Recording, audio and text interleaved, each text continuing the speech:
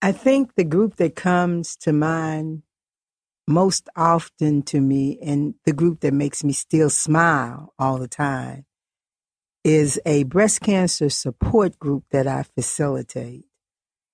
I've been blessed not to have breast cancer, but I have been a part of a breast cancer support group for probably about 20 years. And this group to me is a perfect example of being alive and well. They're not physically completely whole because they've had bouts with cancer, but they're so positive and they give you such an uplifting feeling, and they listen to each other and they share empathy and understanding and acceptance. And when you leave there, you feel so good. You feel like I can go on, I can conquer the world, and I can even come back again next month. And if I'm falling down, somebody will hear me and understand and support me.